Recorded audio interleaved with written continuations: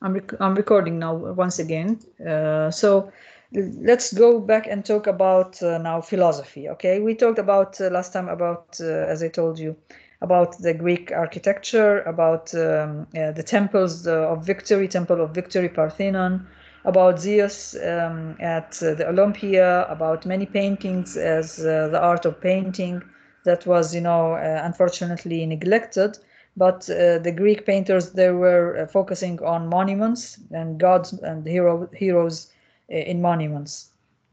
Now, in terms of literature, we said, I'm sure that you know more than me. We have the Greek literature. We have a very famous written script that is called Aeschylus and Sophocles and Euripides, very, very famous and great tragic poets of that period.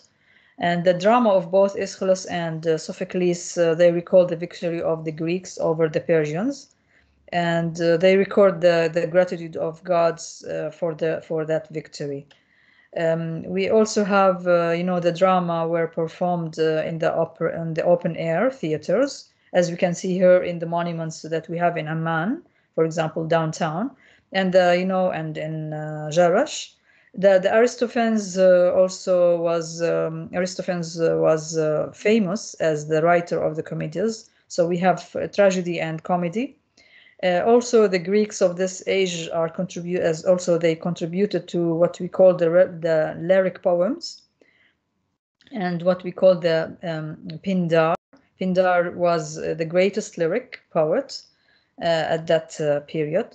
And we have also a statue of Pindar that was preserved in Athens, and that was very famous because it's the first woman poet in history that belonged to that period. And you know that at that period, women were not treated as same as men. Now, what about the writing and the history there? Now, the writing of history originated in Greece.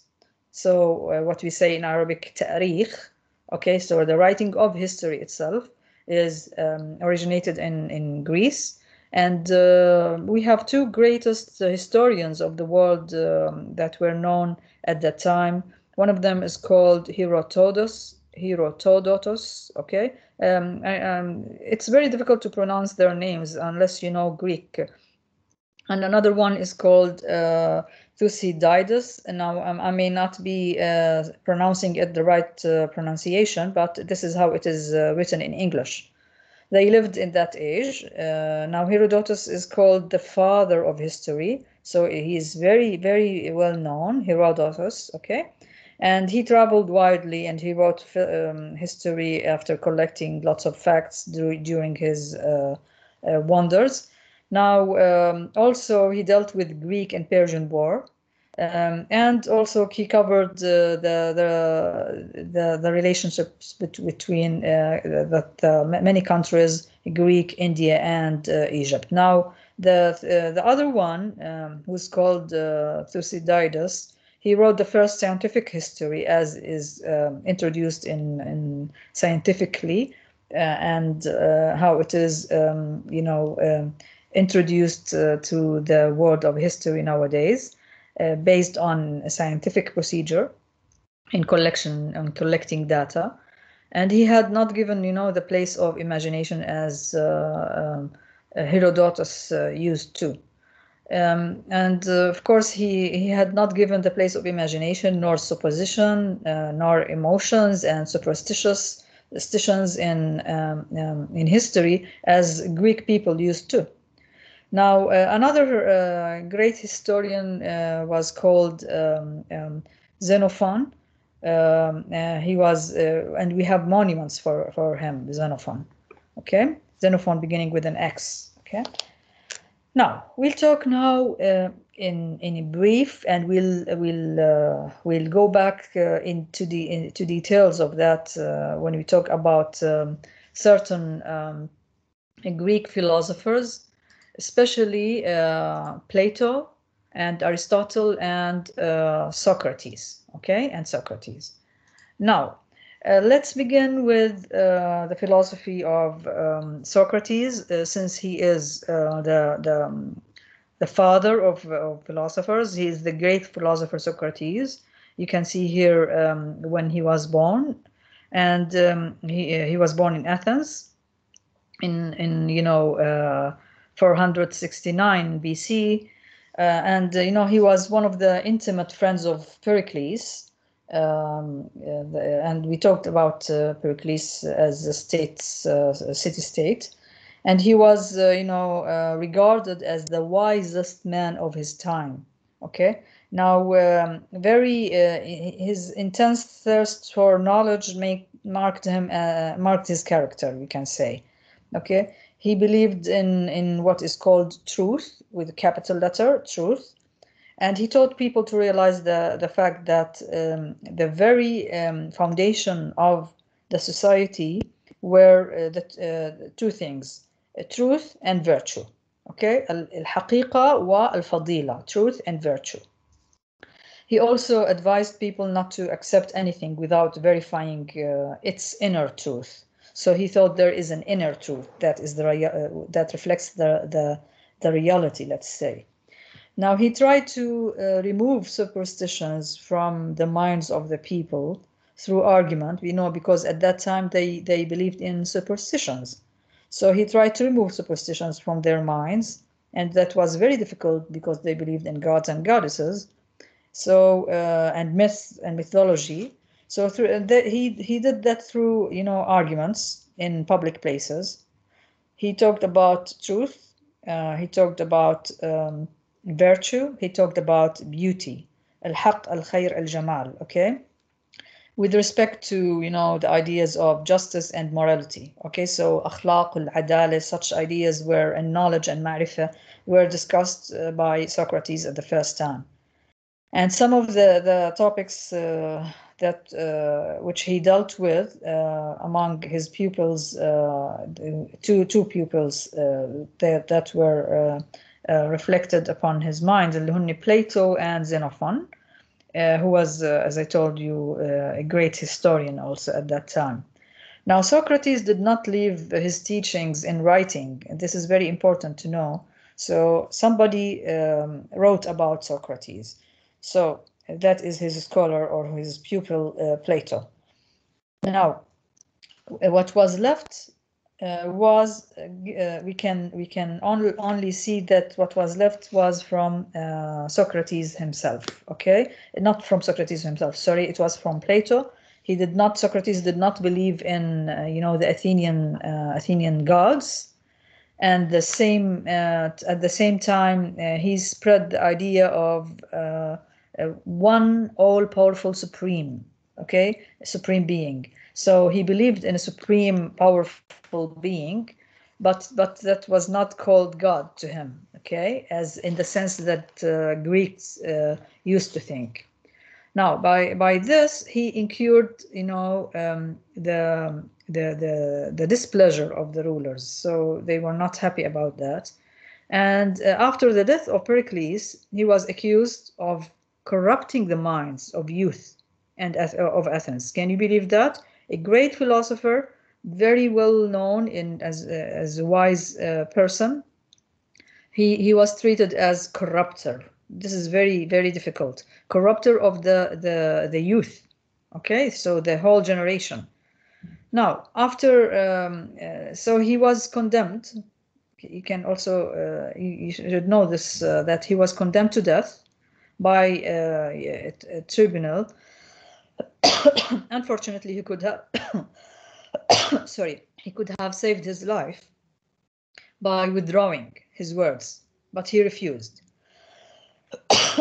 He refused to be, simply a worshipper, but to the truth. So he preferred death to sacrificing the truth. He was made to die by taking poison. He was enforced to take poison. That was a way for making, that decision, the sentence of death. Okay. Now, Plato, who came after him now and who realized to write all that history about him and his words, he was the greatest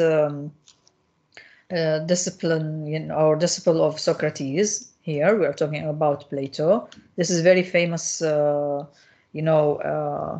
of the famous photos and painters about him, okay, and his teacher or tutor, let's say. Now he was the great, the great, the greatest discipline, let's say, or disciple of Socrates, and he spread the knowledge by establishing a school near Athens. This school was called the Academy. So that was the first time we know the word academy in Greece. Okay, so now the Academy, as you can see, by that was known at the time of Plato. He wrote down the political thoughts of Socrates at that time. So all political things and thoughts were written by Plato about Socrates. And among his writings appeared many moments where you can see his teacher Socrates and how he treated truth and reality. Now, in his very famous book written by Plato, which is called The Republic, or in Arabic it's called Jumhuriyet Aflaton, okay, The Republic, he was given the description of an ideal state, okay? In that, he has given, Jumhuriyet Aflaton, the ideal state, which is Al-Jumhuriyya Al-Fadila, very idealistic, مثالية. Okay, it was his view that a ruler, even if a tyrant, as was at that time, should work for the welfare of the subjects. Subjects, يعني المقصود فيها the citizens. Subjects that are citizens. And he should appoint a philosopher or philosophers as his minister to take advice from him. So he believed in the power of great philosophers, that they should be counseling the rulers. If not they rule, they should be counseling the rulers, and they should take their advices.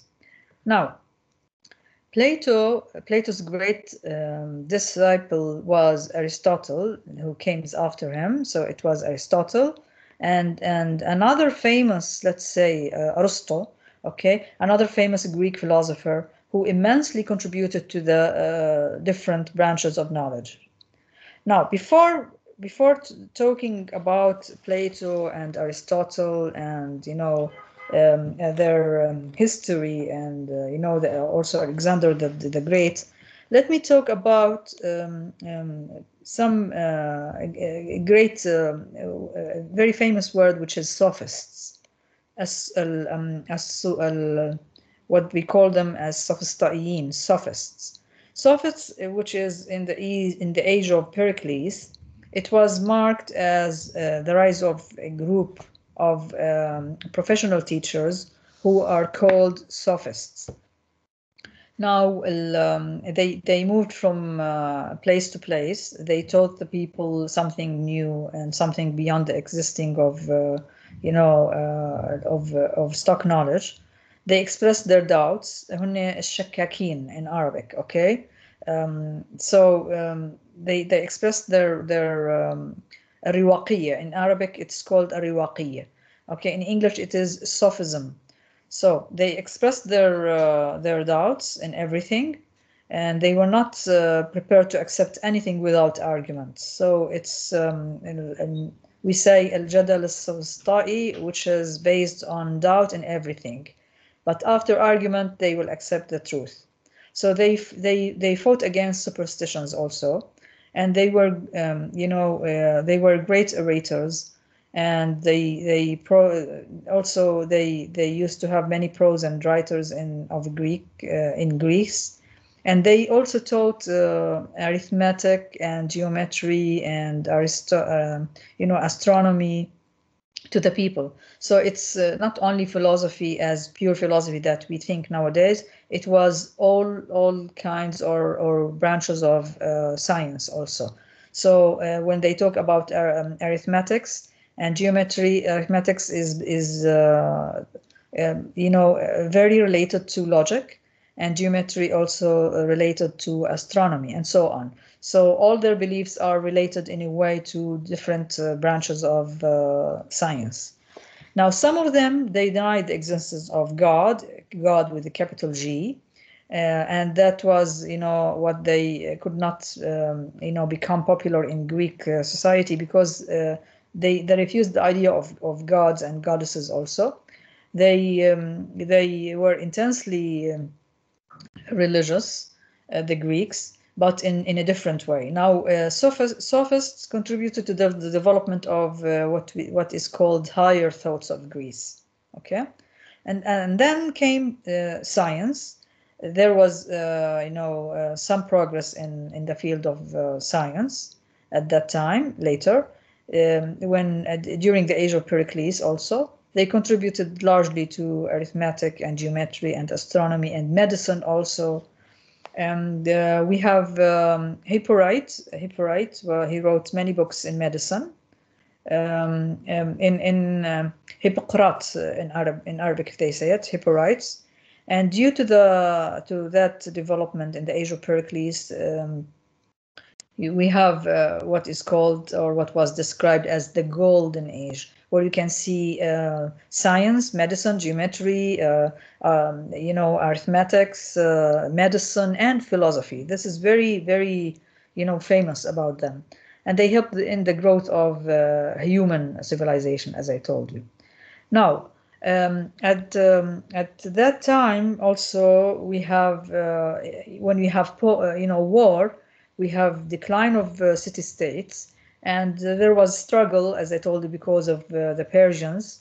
Unfortunately, the Persians have many bad effects till nowadays on many civilizations that we can see. The Persians and the Turks, Ottomans, unfortunately. After the struggle, they, of course, with the nobles and the citizens of the state, now they have lots of, say, defeat, especially when we talk about Alexander the Great, and what happened during that time. But going back to the Republic and Plato, we can see that the introduction of the funeral oration of Pericles, they suggested at that time, as by many modern standards at Athens, that was not accepted as very democratic as we have it nowadays. Now, the service to the state, the empire, also is considered as slavery here. So it's not democratic in all the meanings that we understand nowadays. There is slavery. It's not direct. It's not indirect. Sorry, it is direct. So it's not the same, let's say, democracy that we understand nowadays. Now, slavery was known in its limitations, and ancient Athenians at that time, they thought of Athens as appearing to be too democratic. They were worried about democracy and the meaning of the ruling, and who is capable to rule the mob. That was very important as a question raised. Plato also was one of these conservatives or conservative critics, let's say, who was, his famous work was, as I said, The Republic, which is an extended argument about one of the main topics in philosophy, which is justice. Justice as, the best, maybe value to rule and expand. Also, I want to now end this with a little glimpse of, some of the major leaders, who is Alexander the Great, Al-Iskandar al-Kabir. Maybe you heard this name in Arabic. Alexander the Great, he was, regarded as one of the greatest conquerors in the world history. And he was born in a small kingdom called Macedon, Macedon in Greece. And that was affected by the Greek civilization also. Unfortunately, it was uncivilized because of the barbarous Spartans, how they affected actually the Macedonians, and of course, in the early life of Alexander, in his childhood, Alexander's mother Olympias, narrated to him the stories of military exploits of the famous Greek heroes, especially what was written by Achilles and by from Iliad to Homer, or Iliad of Homer. Now, very famous books that we can read nowadays, many translations into many languages. Now, in Arabic, Iliada wal Odessa. Okay. Now, his father made all possible arrangements for his military training. Now we have a very famous also name, which is King Philip. He made this small kingdom powerful at that time, after that. And, Philip also appointed the famous Greek philosopher Aristotle as his tutor. So it was leaders or let's say states leaders, but who believed in philosophy and the role of philosophers, that they should consult them.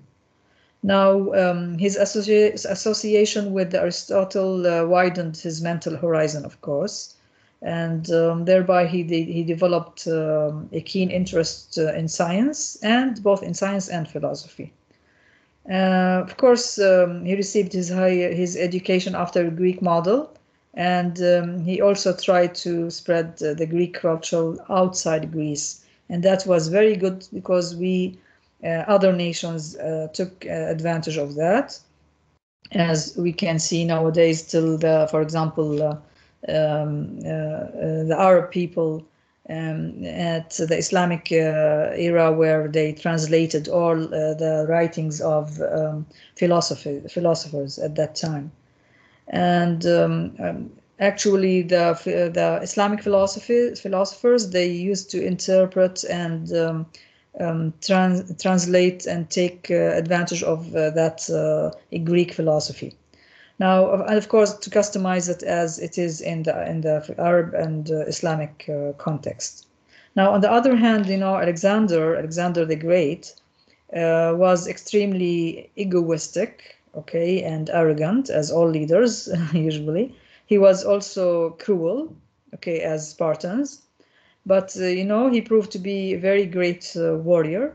And at that age, that was of 18, at his age he was only 18, he was associated with his father in the battle of what is called Caronia.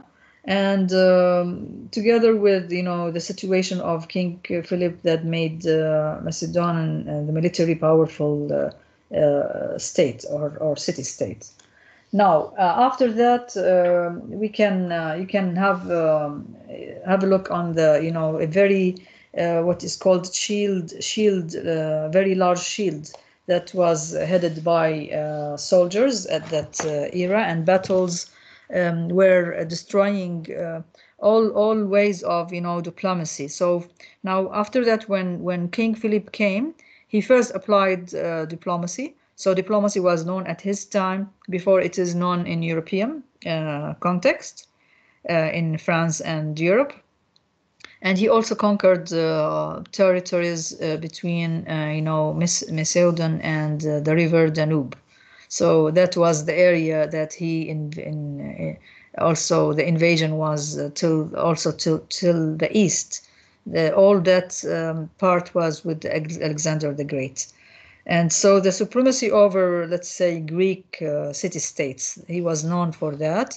And, for his conquests, Alexander the Great conquests with his army, very famous, city was known, that is the city of Troy, Torwada, okay, they call it Torwada, and the Greek hero Aeschylus, okay, he's called Aeschylus. Now, Alexander entered into Asia, also Asia Minor, it's called. الآسيا الدنيا مش الوسطى يعني الصغرى let's say. And at that time, you know, Persians also, the Persian Empire weakened the Greek Empire, unfortunately, and they occupied the Phoenician, Phoenician, all Phoenician ports, okay, and they entered into Egypt from Gaza. Now, maybe you know that he's called Alexander, and Alexandria is called because named after his name. Okay, Alexandria, Al-Iskandariya in Egypt is named after him, after his name, and he founded a town named Alexandria, which is on the mouth of the Nile, and sent some experts to study the cause of flood in the Nile. So that was. You know, he was very concerned with nature at that time. Now, many battles, as I said, were there at that time, and till, you know, the estimate that of Alexander was when he had, you know, given the place of the world conqueror in the history. He, you know, Napoleon Bonaparte, he has been compared with another conqueror, very great conqueror in history, which is Napoleon Bonaparte, and they both of them were great generals, and both of them were ambitious, and both of them aimed at the world, you know, to have dominion over the world. And both of them, they achieved military glory, of course. And you know, the only difference is that whereas Napoleon made attempt to consolidate his empire, he failed. You know, Alexander did not have the time to do that. Okay, and that was the only problem with him. So you know, the greatness of Alexander lies in the attempt to bring you know, fusion of the Greek and the Eastern cultures. So the Greek were you know, the fusion of the Greek with the Eastern culture, that was because of Alexander the Great, thanks to him.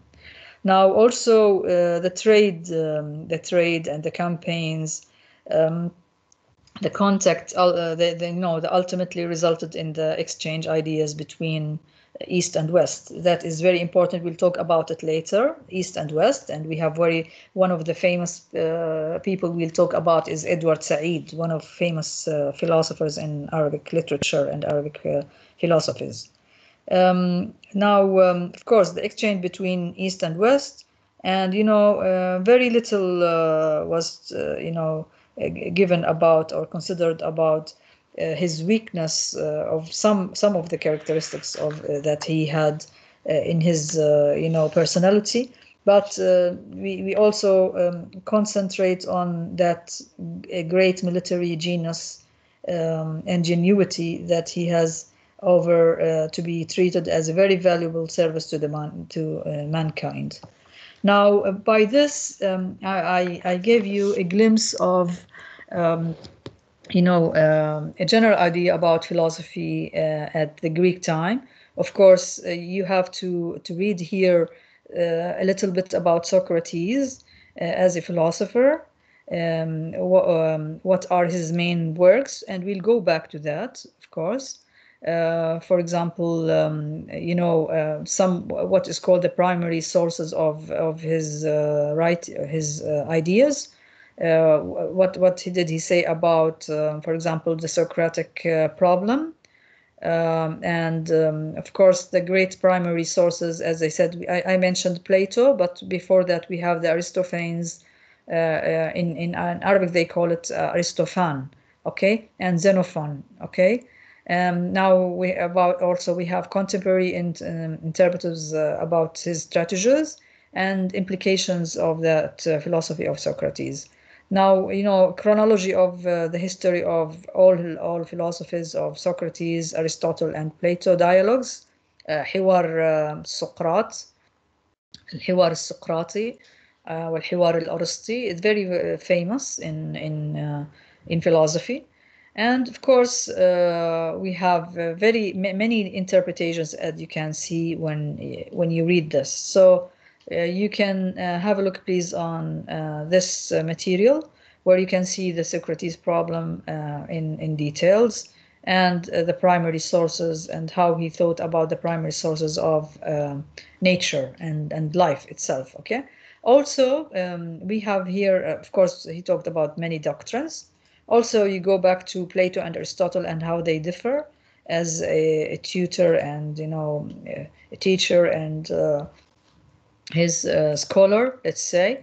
Of course, but they belong to the school of Athens, and we have many other painters that talked about their philosophy, such as Raphael, where you can see this painting, for example, describing what happened at that time. Okay, so please go back to this and have a look on it. I think we can see the discussion about justice, about tyranny, about different ways of, let's say, systems, political systems, like minority groups, the rule of minority groups, what is meant by aristocracy, what is meant by oligarchy, and different and democracy, and so on. So it's good to have a look at this, at that. That will save us a lot of time when we talk about it next time in our discussions. Now here I'll stop the recording and listen to your